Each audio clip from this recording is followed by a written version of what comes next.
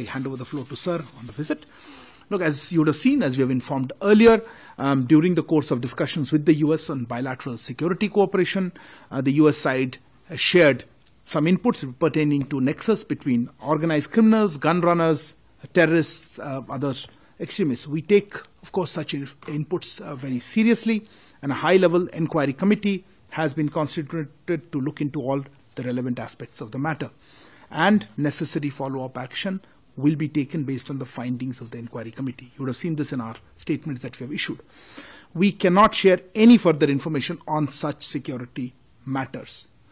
As regards the case against an individual that has been filed in a US court, allegedly linking him to an Indian official, this is a matter of concern. We have said, and let me reiterate, that this is also contrary to government policy. The nexus between organized crime, trafficking, gun running, and extremists at an international level is a serious issue for law enforcement agencies and organizations to consider. And it is precisely for that reason that a high-level inquiry committee has been constituted, and we will obviously be guided by its results. I've seen a